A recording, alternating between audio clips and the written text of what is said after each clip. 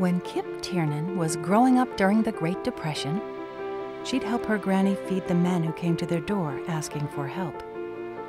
As Kip grew older, and as she continued to serve food to hungry people, she noticed something peculiar. Huddled at the back of serving lines were women dressed as men. At the time, it was believed that there were no women experiencing homelessness. And yet, Kip would see women sleeping on park benches and searching for food in trash cans. Kip decided to open the first shelter for women. A shelter with no questions asked, no required chores, just good meals and warm beds.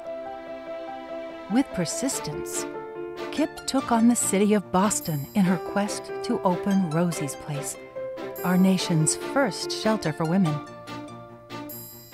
Kip Tiernan's story of humanity and tenacity reveals how one person's dream can make a huge difference, and that small acts of kindness can lead to great things.